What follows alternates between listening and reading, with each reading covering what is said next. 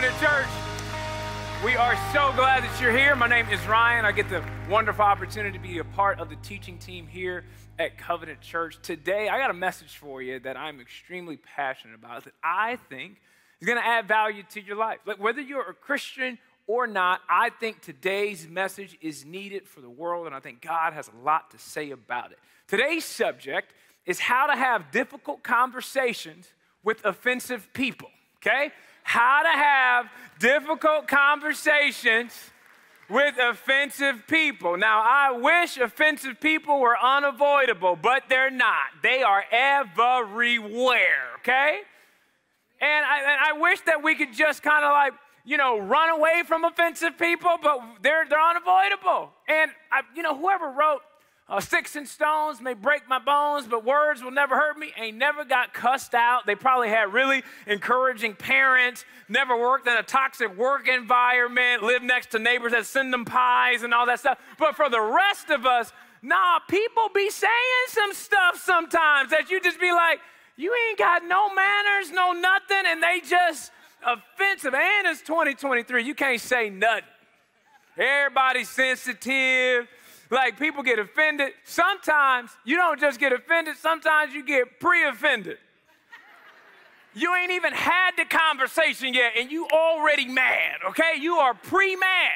Some of you get an invitation to a baby shower, and you instantly get fired up because you know who's gonna be there, and you start having an argument with them in your head before the event even happens. You are pre-offended, okay? Like, some of you got a meeting this week with a certain somebody, and you already got like an argument and a rebuttal already started, and you are pre-offended. Like, it can happen to any one of us. And here's what else I know to be true about you and me.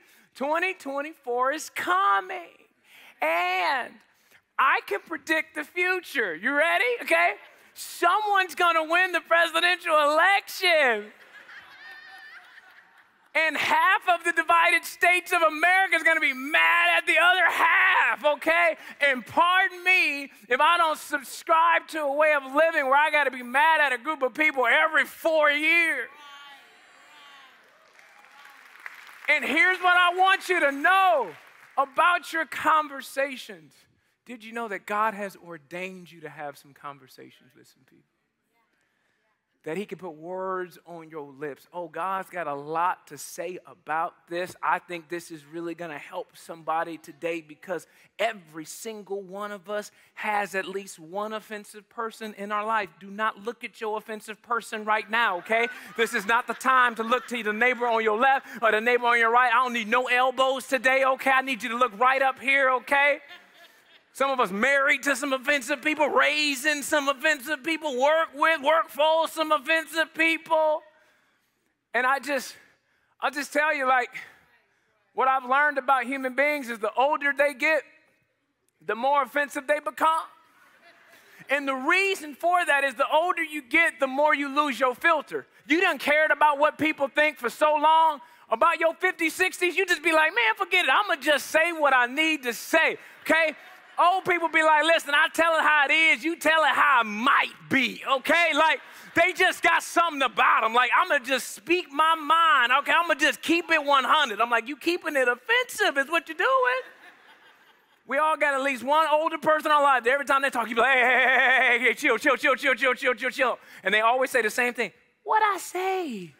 What I say? I'm like, you don't know what you just said? You didn't hear it come out your mouth? On the other end, children, they're on the other side of the filter. They haven't learned it yet to be able to throw it away. So somebody came to the house the other day.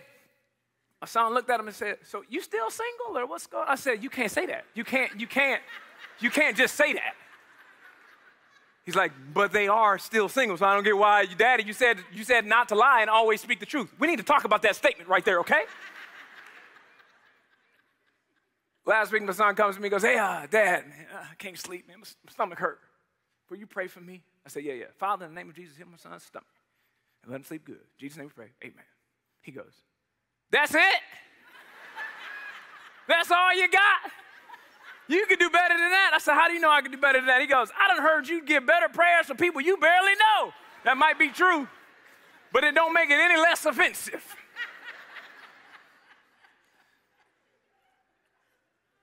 And then there are times where people have said things to us that have just floored us. It's like their words left a mark. It's like their words somehow left a soundtrack in our brain that we continue to put on repeat to this day. They said it 10 years ago, but you woke up thinking about it this morning.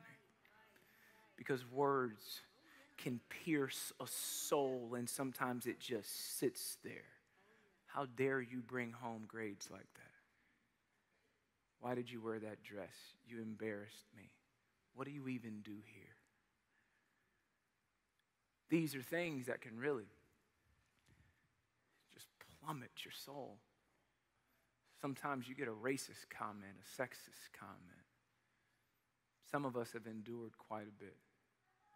I just want you to know that there is a version of your life where you can hear some of the most horrible things in the world and still walk in your God-given purpose. And so today I realize that people got to have a lot of difficult conversations. And I'm going to go through a lot of scripture today, and I want to help us. I want to help us talk to one another and really talk to one another. And I just have to wonder what our conversations would look like if we invited God to be a part of them. So I'm going to give us 4 things. 4 things that I believe are going to help us have difficult conversations with offensive people. You ready for number 1? Number 1, realize we are all offensive. I want you to look at your neighbor on your right and say, I'm offensive. Go ahead, right now. I'm offensive. Do not say, I know. Okay, don't agree with them. Don't say amen, okay? Look at your other neighbor and say, I'm offensive, okay? I'm offensive. I know some of you are like, I'm not offensive. You are offensive. I'm telling you that right now. We are all offensive. Let me tell you who I'm the most offensive to. Barbers, okay? Now, I got a crazy schedule, and I got a bunch of different barbers. Sometimes I need a haircut in a different city. Sometimes it's late at night. Sometimes it's early in the morning. And so I have a little bit of a smorgasbord and variety of different barbers that I need for different situations. However, whenever I get a haircut from one of them and the other one finds out, like they see me at the gym, they be looking at me like this. What's up, Ryan?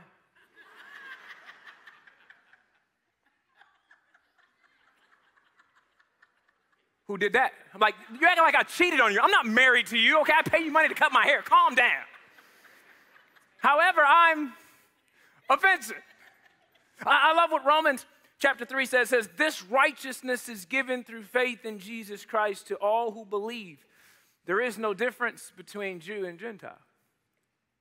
For all have sinned and fall short of the glory of God. And all are justified freely by his grace through the redemption that came by Jesus Christ. The Apostle Paul is writing to first century Christians in Rome, and a lot of them believed that Jews had a corner on the market when it came to having a special relationship with God. And the Apostle Paul is coming alongside them and saying, hey, you know this group of people, Gentiles, non-Jews, people that are on the outside looking in, guess what? You have in common with those people that you often find offensive. You are in the same boat as them. You have sinned and needed saving. You needed a Savior, and the playing field has been leveled because of what Jesus Christ has done for us. I love what it says in Isaiah 53, verse 6. We all, like sheep, have gone astray. Each of us have turned to our own way, and the Lord has laid on him the iniquity of us all. Who's all? You, me, and whatever offensive person you've been thinking about since I started this message. All of us have lost our way. All of us have sinned. All of us have found ourselves in a boat where we needed healing and needed saving. And I just got to let you know, it is going to be so much easier to have a difficult conversation with an offensive person when you realize that that offensive person is also having a difficult conversation with an offensive person. There's something powerful about getting in the boat with somebody and saying, you know what, I realize that there is some things that I could work on as well. It says we all like sheep. I did some studying on sheep this past week because I was just curious. Come to find out, this is perhaps one of the most offensive verses in all of the scripture, to call us all sheep. Now, this is not an animal that you want to be. You want to hear that. You are a lion. Oh, yeah, that sounds great. Sheep, man, like that's not good. And whenever you read about sheep and just how they act, you get a picture of a baby. We all act like babies and lose our way. Sometimes we kick and scream when things don't go well for us. Every single one of us at some point in our life acts like a teenager that just lost Wi-Fi or their cell phone died and just lose our minds. But for us, it's even smaller things. They watched an episode without me. I can't believe it. Oh no, what are we gonna do? When I got married, I figured out, my wife helped me understand that women have these superpowers where they have intuition to be able to read another woman without saying very little words. And so one time a woman walked past us and said, hello. And in my mind, she said, hi, how are you guys? That's what I heard. That ain't what she heard. She goes, you don't know what she just said to us. I'm like, what did she say? She goes, you don't know women, Ryan. Trust me. She said this.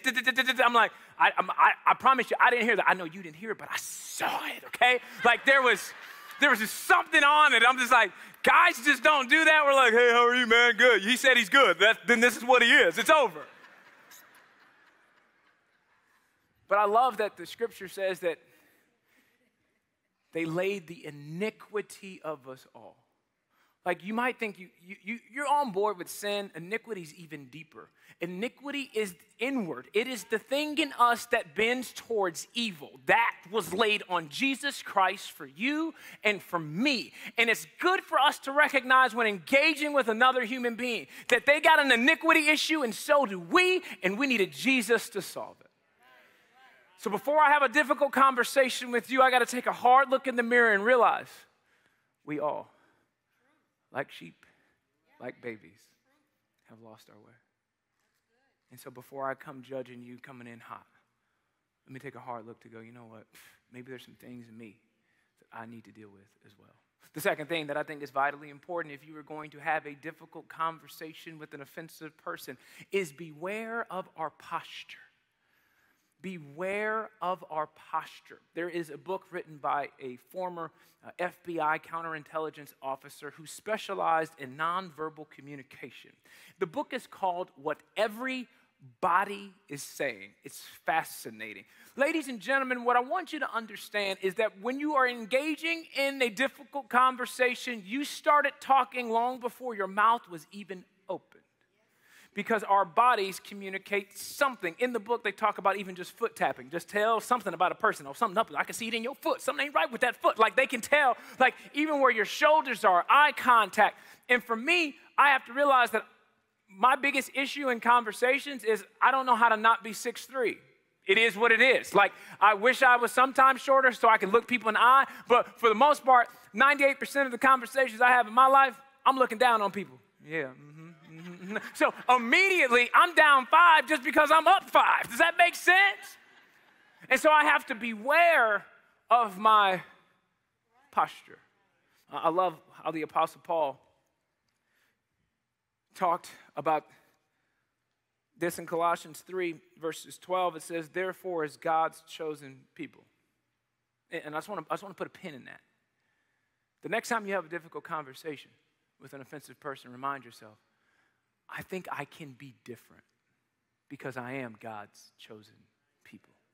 I don't got to talk like everybody else talk. I can think a little bit different. I can invite God to this conversation. Therefore, as God's chosen people, holy, dearly loved, clothe yourself with compassion, kindness, humility, gentleness, and patience. Clothe yourself. Next time you have a difficult conversation with an offensive person, picture yourself getting dressed before you do. Man, let me put on some compassion. Let me put on some gentleness. Let me put on some patience. Let me put on some humility. Do you know what would happen in your difficult conversations with offensive people if you wore compassion before you had them? you might come to the conclusion that perhaps something is going on in their life that you cannot see, yet you are judging them for the thing that you can. And so what happens for a compassionate person is it's going, I'm going to leave a little bit of space in this conversation for something dark going on in their world that I've just yet to find out about.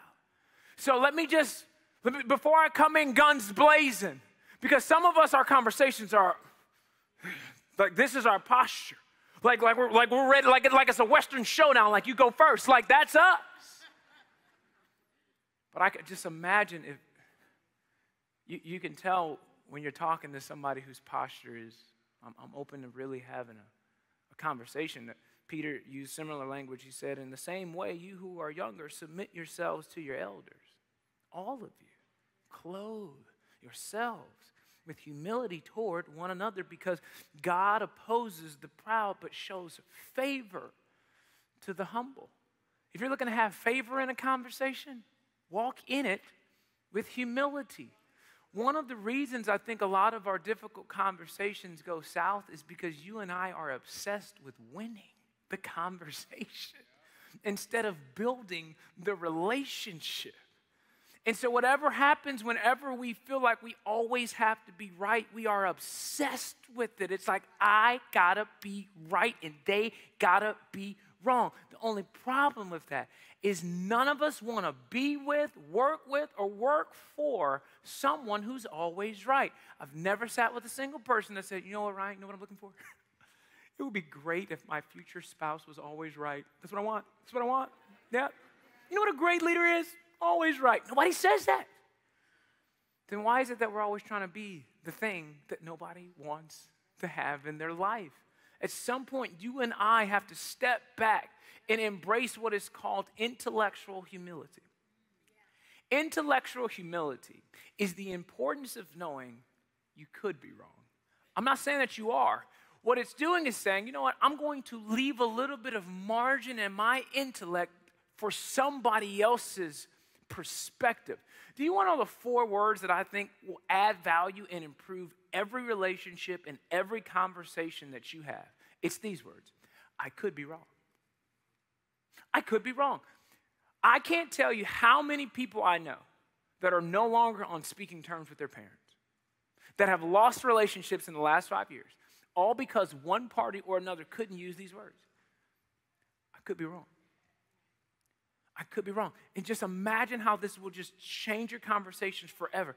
Hey, I could be wrong, but here's what I think our country needs.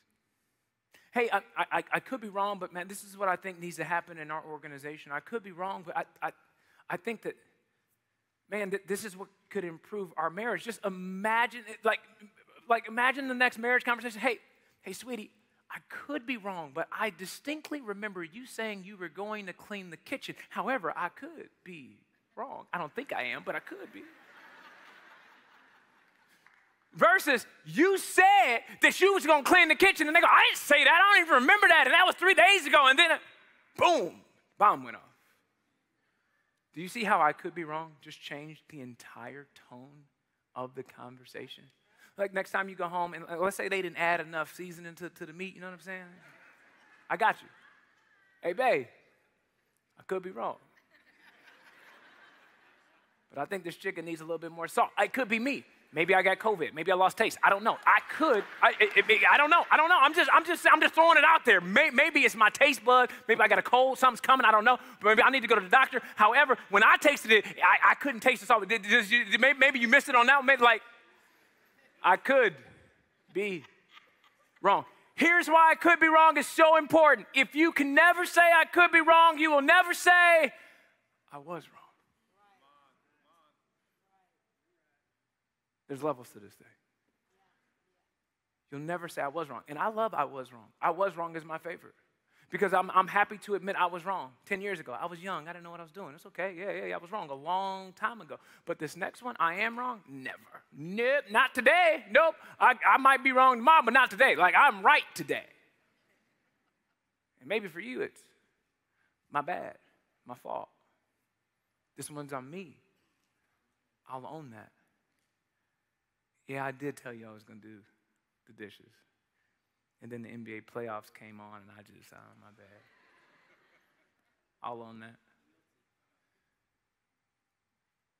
We already are going to have difficult conversations. What I'm trying to help you do today is make them a little less difficult.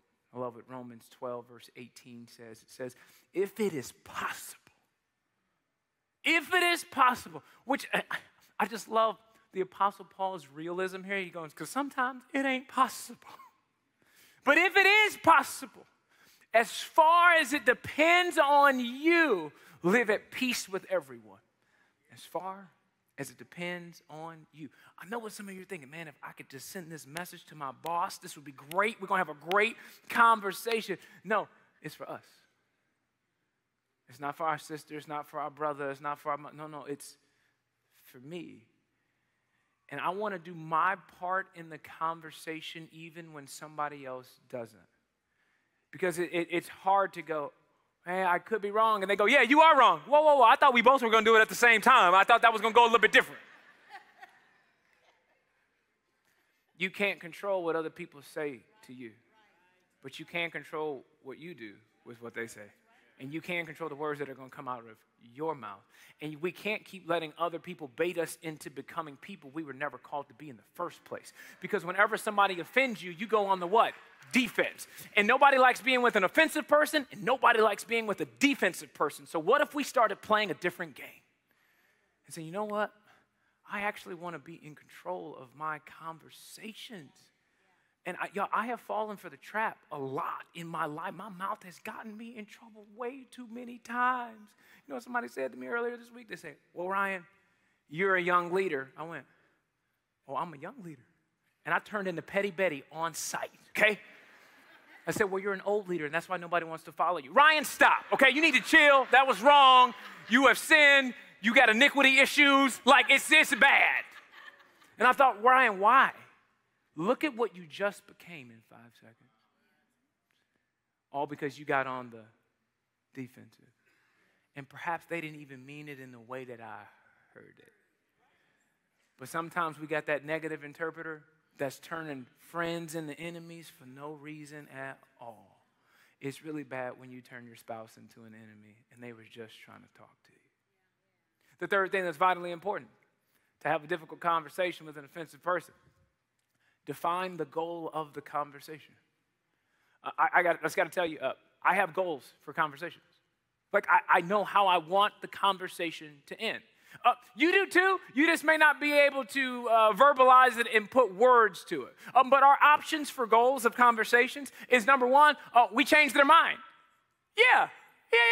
We're going to get them to think like us and do what we want them to do. Like, that's the goal of the conversation. You may not say that out loud, but that's why you are putting up all of this evidence and creating this court case to make them do what you want them to do. But it's a terrible strategy for a difficult conversation because nobody likes having their arm twisted. So the twisting arm strategy, it just isn't good. The other thing that you could do in a conversation, that this could be a goal for you, is, they change your mind. Good luck. That's not happening. The other option that a lot of people fall for, cancel them. Yeah, let's just not talk to mom anymore. Terrible plan for your life. I got a fourth option. And this is going to take your spiritual life to the next level if you want it to. Inspire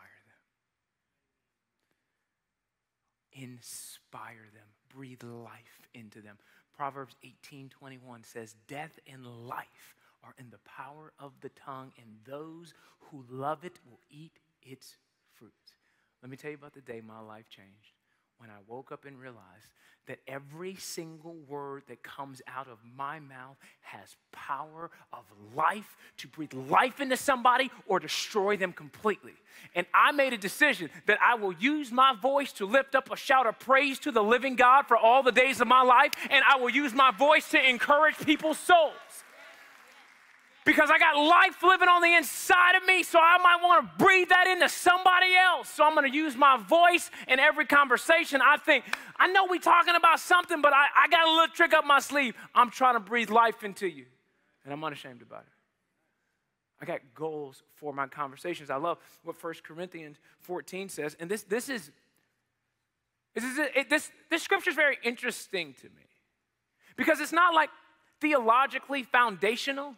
It's almost like one of those moments in the Apostle Paul's writings where he's like, here's a suggestion. And this is what he says. He says, pursue love and earnestly desire the spiritual gifts, especially that you may prophesy. Now, prophecy has gotten a weird connotation in some Christian circles, like it's this thing reserved for super spiritual people. But I love the way the Paul put it. He goes, I think you all should desire this. I think every single person under the sound of my voice should desire to walk prophetically, that your conversations should be prophetic. Now, let me give you a very simple definition of prophecy. God-inspired words. God-inspired words. And so imagine if you and I, before we had difficult conversations, we said, Lord, would you inspire me today to inspire somebody else, to breathe life into somebody else. God, if there is something dead living on the inside of somebody, may I wake up a dream. May my words be faith-filled. I am excited this week because I just got a feeling I'm going to be in a conversation with somebody, and in the moment, God's going to speak to me to speak to them. Just imagine this for a second. Just imagine if we could just level up the conversations to go, you know, this was a difficult conversation, and now we're going to change it to a spiritual conversation because I am one of God's chosen people. I'm not here to do normal.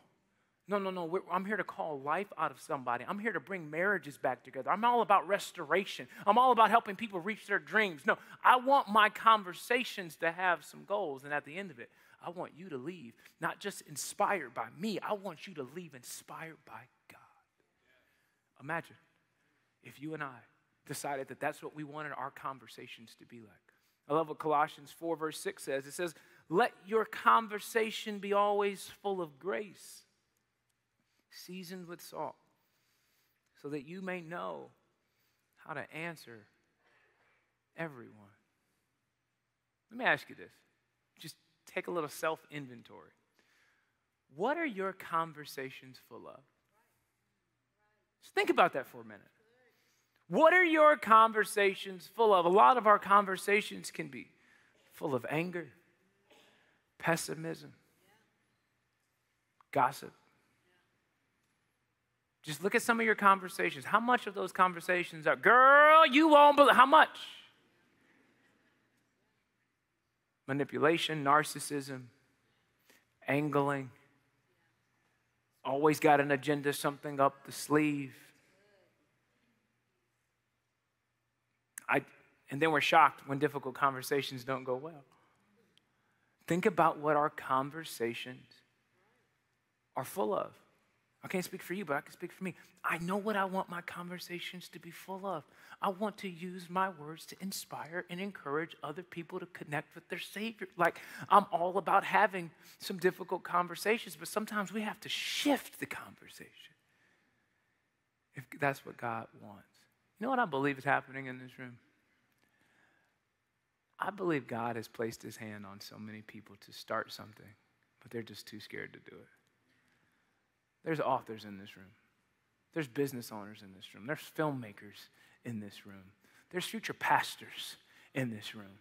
And you know what I want to do in conversation? Pull it out of you. Imagine if we did this in small groups. Here's the deal. It's NBA playoff time. I could have literally 100 conversations this week about NBA playoffs. Easy. And there's nothing wrong in that. There's no sin in that. There's no iniquity in that. But in light of the goals I have for my conversations, it would be a shame if I know who you want to win an NBA championship, but I don't even know how your marriage is.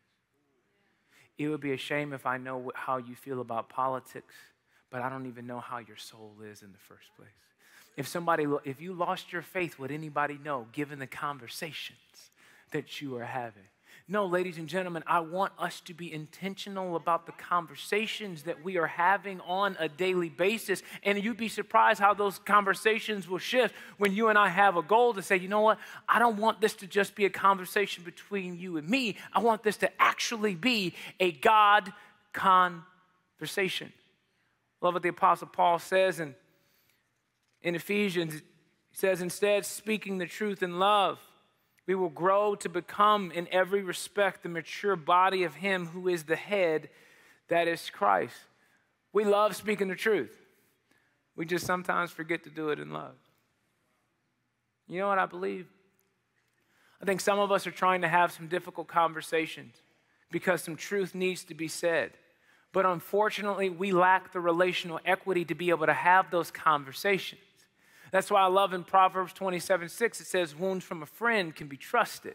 Some of us are inflicting some wounds, but we don't have the relational equity for them to actually even hear what we have to say in the first place. And so sometimes what we have to do is the work of actually building relationships before coming in guns hot with my truth versus your truth, and we miss the love piece. And so I want to encourage you today to keep the relationship in mind, and my heart just breaks for so many parents that the lines just aren't clear between parents and their children. And it's hard for them to see it in the mirror, but they've actually lost relational equity with their children, and yet they're trying to speak truth in love, and they're going, I loved you, I wiped your butt for 8 years, and then I put you to school, and then I ain't got to prove my love to you. It's like, yeah, but over the course of time, your relational equity eroded through all of these difficult conversations. And you stood 10 toes down on what you thought was right. And in the process, you lost your son and you lost your daughter. I want them to come back to the table, to be able to have a conversation with someone. And in the midst of all of that, and he said and she said, and my truth, perhaps we forgot to invite the living God to the table in the first place.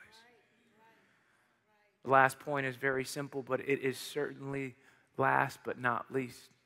Number 4, talk to God before talking to them. Your mouth will get you in trouble if you don't go talk to God first.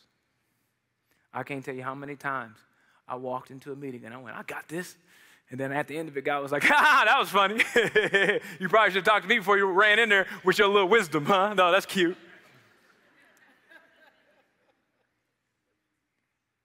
Talk to God before talking to them. I know some of you need to have a tough conversation with the boss. You're frightened. Your livelihood is on the line. There was a study done with 10,000 employees. They said, can you describe your work environment in one word? 73% of them said toxic.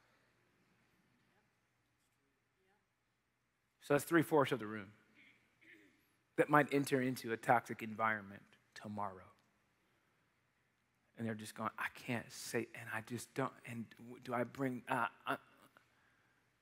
got an option for you. Talk to God before you even open your mouth. I saw this in Exodus 14.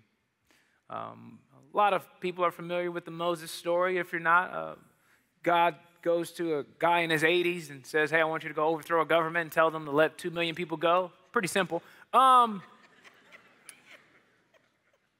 That happens, and you've got Moses leading a few million people in a desert.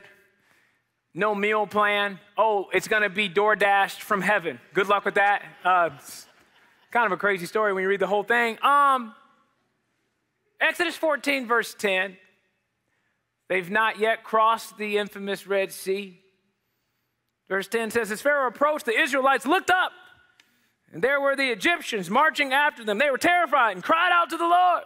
They said to Moses, this is where they get offensive. Watch this.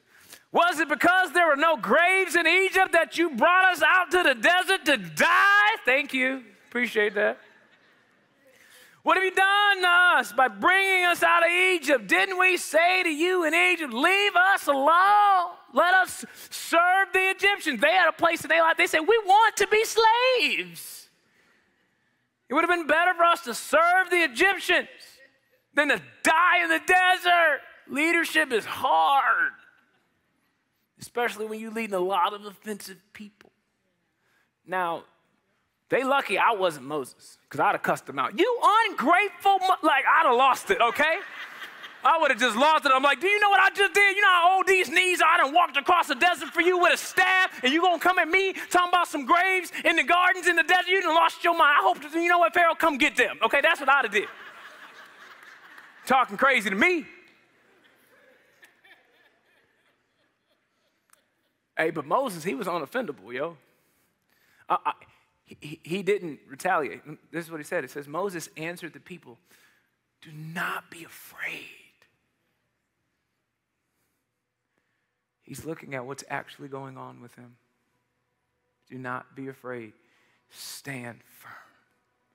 And you will see the deliverance the Lord will bring you today. The Egyptians you see today, you will never see again.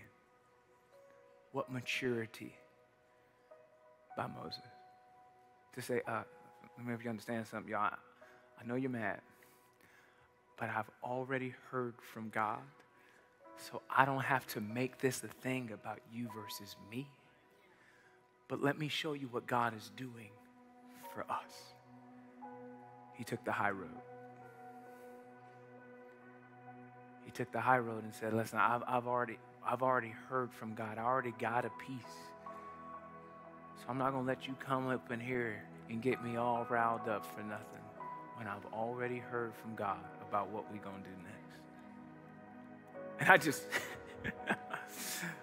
you just got to love God, because verse 15, then the Lord said to Moses, why are you crying to me? Tell the Israelites to move on. One of the reasons I implore people to follow Jesus is because I believe it helps them do the thing that they thought was impossible. Move on.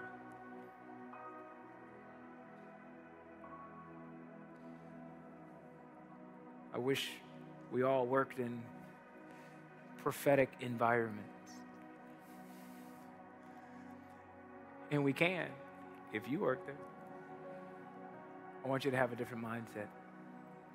I want you to walk in the authority God has given you. I want God to give you God-inspired words. And who knows, if people you work with don't start using the phrase, how'd you know? How'd you know? And you go, I don't know. God put you on my heart, and I just felt like sharing it today. Doesn't got to be weird, but it can be God-inspired. The last verse I want to share with you is in Isaiah 43, verse 2. This is what I believe reveals the nature of God and how he works with his people. He said it through the prophet Isaiah 43, verse 2. It says, when you pass through waters, I will be with you. And when you pass through rivers, they will not sweep over you. When you walk through the fire, you will not be burned. The flames will not set you ablaze. I realize that a lot of people under the sound of my voice are going through a lot right now. And I just want you to hear from your Heavenly Father today that he's covering you, that he loves you. I know your work environment may not be ideal. I know that your home environment may not be ideal. But may you truly sense the covering of the Lord. I know there might be some offensive people all around us, but just remember, you are somebody's offensive person that is around them. And so my prayer for you is that if you find yourself in a volatile situation, if you find yourself in a tough family circumstances, and it feels like it's always a difficult conversation, may you know that there is a God of the universe who wants to cover you and hold your hand and walk you through that, and you're going to be all right.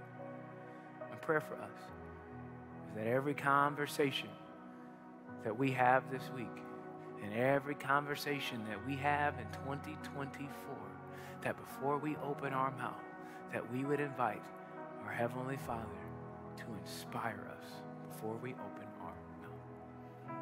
God, I thank you so much for this amazing church. I pray, God, that you would come to the table. I pray, God, that you would inspire us, that you would speak to us Oh, there's so many difficult conversations that we face in our future. And Lord, before we try and go and make something happen on our own, would you meet us? Would you talk to us? Would you give us that peace? Would you cover us? May we not try to have difficult conversations without you. God, I pray that in moments where we are offended, God, may we remember the purpose you've called us to. May we not get on the defensive. May we not feel like we got to make some things happen on our own. God, may we trust you in those conversations to continue to be the person that you've called us to be. In Jesus' name we pray. Everybody say amen. Go ahead and stand to your feet. Today I want to give each and every person an opportunity to make Jesus the Lord and Savior of their life. I realize that for some people, it's hard to have a lot of difficult conversations when things aren't right with you. And so today we want to give you an opportunity to make things right with God with every head bowed and every eye closed. If that's you today and you say, Ryan, I want to surrender my life to Christ. I want my life to look different. Or maybe you say, man, Ryan, I want to rededicate my life to Christ. I've lost my way. I've walked away from the faith. If that's you today, you say, Ryan, I want to surrender my life to Christ with every head bowed and every eye closed. Would you just slip up your hand and say, hey, Ryan, that's me? Ryan, that's me. Is there anybody here today? I see your hand back there. That's awesome. That's 1. I see 2, 3, 4, 5. Anybody else? 6, 7, 8. Anybody else? 9, 10. That's great. Anybody else? Anybody else? We'll wait for you. We'll wait for you. 11, 12. I see you all the way in the back. 13. That's awesome. Anybody else? 14. That's awesome. Anybody else? Anybody else? Anybody else? I think I see 15 back there. That's awesome. 16, 17. That's awesome. Hey, can we all say this prayer together? Say, Jesus, thank you for dying on the cross for my sins. I ask now that you be the Lord and Savior of my life. I surrender my past, my present, and my future to you. In Jesus' name we pray. Everybody said, amen, amen. Come on, can we make some noise for every single person that gave their heart to Christ? This is literally the best day of your life, and if you prayed that prayer today, you can scan this QR code on the screen, and we'd love to send you a 7-day, what's called a devotional. It's just a booklet that can kind of walk you through the journey of what's next and having a relationship with Jesus. Or you could text the word SAVED to the number 972-848-9797. Again, you could text the word SAVED to the number 972-848-9797, and we will send you a digital download of that same devotional. We also have our prayer team down here at the front. We'd love to pray with you, and we can give you a physical copy of that devotional as well. Once again, can we make some noise for every single person that gave their heart to Christ? A lot of today's message stems from a book I wrote almost 7 years ago called Unoffendable. And what's interesting is when I wrote this book, I thought, well, this is the season, like, you know, we need to be talking about this, but things will get better. Things got worse, and so the book sold more, and so we're like, oh, okay, we should probably print more of those. So this is out in the lobby. I'll be out there signing those. This one you do have to pay for. However, I had business leaders that said, hey, man, I would love to take people through some unoffendable content, but this has Bible verses in it, so can you do me a favor? Can you make a business edition? So we made a business edition of Unoffendable so that people could take it to work. So we're actually giving this away for free. So if you work in corporate America or you got a team and you want to pass these out to every offensive person you know, hey, you should read this. You can totally, it's out there, it's free, that's for you. I wrote a book called Chasing Failure. I failed writing the book 5 times before it became a USA Today best-selling book. And so this is one of the editions that I actually never put on Amazon. The only place you can get this version of Chasing Failure is at this church. And I'm giving it away to you today for free, okay? Now, do not fight one another, one per household on this one. We had a little issue last service. I had to call security on a couple people because people get crazy. Nevertheless, this one's free for you. So, if you're confused about what you got to pay for and what's free, you got to go to the book table to find out, okay? So, anyways, wanted to give you some resources to continue some of these conversations. I also have a YouVersion Bible app devotional on the Bible app on Unoffendable. So if you and your small group want to go through some of that content together and talk about how you've been offending each other for a very long time, I think you should do that as well. Can I bless you before you go? May the Lord bless you and keep you. May the Lord make his face to shine upon you and be gracious unto you. May the Lord lift up his countenance upon you and give you peace. And may he cover you with his name. Jesus, Jesus, Jesus. Have a great week.